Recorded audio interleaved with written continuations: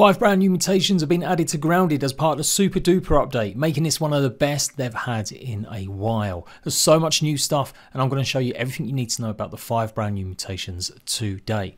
Warning though, there's quite a lot of this endgame content being shown off here. This is definitely more of a preview for players that are more experienced and knowing about locations and stuff. Things may be subject to change as this is obviously from the PTB. The full update's not out yet for a week or two. So I'll most likely do full individual guides when we get the final update go live. But here's the first look on how to trigger and get all of the new goodies. So Hall-in Hero you unlock by placing new items down to get the cozy buffs. If you place enough items around you, you can unlock different levels of coziness. They'll also give you extra buffs, but when you get to level 2, it unlocks Hall-in Hero 1. With it equipped, you'll now be able to carry 10 grass planks without any other equipment or any other trinkets. Get Cozy level 3 and then you unlock Hall-in Hero level 2, and this will give you a chance to carry 15 grass planks. And then get Cozy level 4 and you get level 3 of the Hall-in Hero. So roughly, I'm going to do a better guide for coziness in a separate guide, but you do need a variety of items. You can't just put 50 picture frames. The more advanced materials will give you better cozy rating too. And this will then unlock 20 grass planks without anything else. By my calculations, that means you should be able to carry 44, maybe 45 grass planks now if you've got the right gear, equipment and trinkets. Next up, fairly simple one, Sour Sensation. It's just like the Spicy Cha-Cha and the Fresh Defense in that you just need to eat pieces of a sour sweet and it will unlock. The first one giving you a small increase in Thorns damage. So if an ant hits you, it's going to take 7% damage back, and that scales to any creature. So we'll use this against bigger, tankier creatures and bosses. Shout out to Spicy there for that tip. Go ahead and eat another 4 and you'll get level 2. So that's 5 of the sour sweets total, and eat 10 sour sweets in total and you'll get level 3.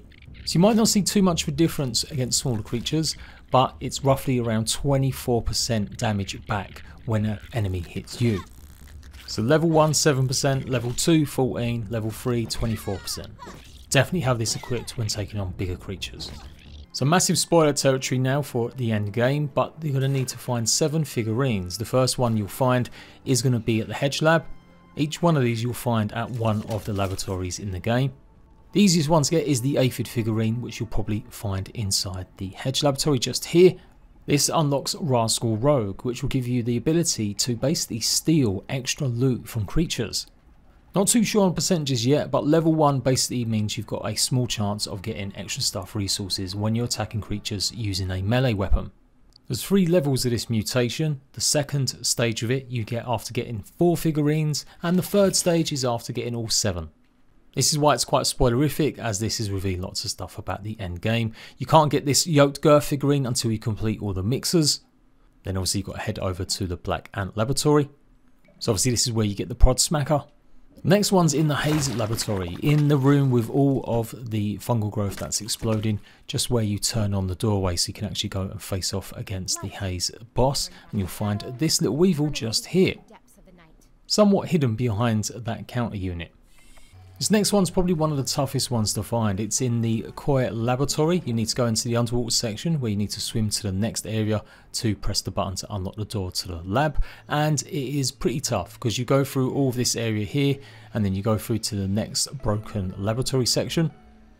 Swim across, and obviously you see the scab underneath normally where you can get with the clay. There's usually a diving bell spider in here as well, and it's actually behind me, so it did take a massively long time to find this. I'd scoured ages looking all around the labs. There you can see it's hidden just there. That one was probably the toughest one to find. I spent ages looking around all the laboratories, but yeah, eventually got it inside that area. This is not something you should be aiming to get completely out off the bat. This is something you'll just find along as you're making progress, hence why I put the spoiler tag, because this next one is in the Java-matic storage room, just on the left hand side room as you enter, and you should find the Mant figurine on the shelf just here. Remember, you can't get in this room until you've gone ahead and completed the shed. Speaking of the shed, there is also one in here as well. You're going to have to defeat the boss that's inside, making your way through all the way to the end laboratories. Speak to Wendell, that's inside here. I was quite surprised this wasn't one of them. I was sure this was going to be what I was looking for, but nope, I did end up finding it here instead on the shelf just before you exit the laboratory near where the termite home is. And the last one is where you fight Director Schmetter inside the Orc Receiver room. Just behind some of these consoles here, you should find the Mordok one. So yes, it's pretty obvious when you go in creative mode and spawn in these statues, it obviously tells you what the figurines are, or statues are, and so that gave me the idea that they must be all inside the qualifying labs. The only one that really was difficult was that pond one. I did breeze through them because it's not something that you should be aiming to just do in one day if you're new to Grounded or haven't completed the game yet. It's not a must-have mutation that you should absolutely go for. Just play the game and just make sure you look out for these as you complete in each laboratory. So yeah, that's what it does. While in combat, while using a melee weapon, you've got a chance of picking up resources. You can see here this fire ant, I managed to get a fire ant part. And then against this ladybird, I got a ladybird shell. You can also increase this, I do believe, by rubbing some of your stuffed creatures for luck, and that also contributes to it, I think. 2 more to go, both of these found in the new Wasp area, one from a burgle chip and one from defeating the Wasp Queen. This is going to give you Dissection Expert, and this means that you will get more chance of getting rare resources. So if you want Black Ox horns, equip this mutation, kill Black Oxes, and you've got more chance of getting the horns. It's in this blue ball next to the Black Widow, and if you do what I'm doing now with wide interaction on in accessibility, you can reach up and get it without having to climb and jump. You then take the chip back to Burgle, and you can see you can buy it for 3,000 raw science. A game changer for players that really do hunt the rarest resources to craft certain things.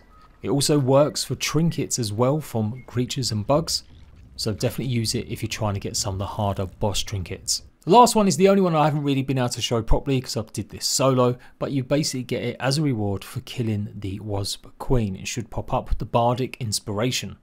It's a support class mutation designed for you and your friends to basically give your friends more chance of critical hits and possibly extra damage. So of course you do need to go ahead and kill the Wasp Queen, and it should pop up, although I'd already unlocked it when I showed off this gameplay using some of the cheats and mods that I used to go ahead and make some of these guides. But yeah, while you've got this mutation active and you fire a shot, if your friends are close by, then there's a 10% chance of them getting a special buff that will do more critical hit damage and extra damage. It does supposedly apply to you as well. Again, shout out to Spicy for some of that data. I'm going to do a bit more testing with that in the future though. They may add more, but I think that will probably be it for this update. It does seem like quite a lot, 5 brand new mutations. A lot of them are about helping out experienced players or players that are getting through quite a lot of the game now to give them quick and easy ways to get more loot and stuff. So I really appreciate a lot of them.